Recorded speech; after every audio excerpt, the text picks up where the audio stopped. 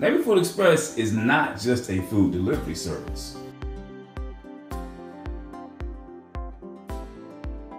What are we actually doing? We're saving lives.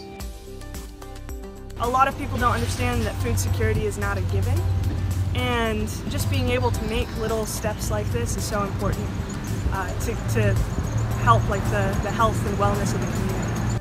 We're giving out free computers, free food, free kids' books, and free clothes. And we have a social work team that gives the families everything else they need. At the end of the day, people need food, so I just want to deliver these groceries to someone.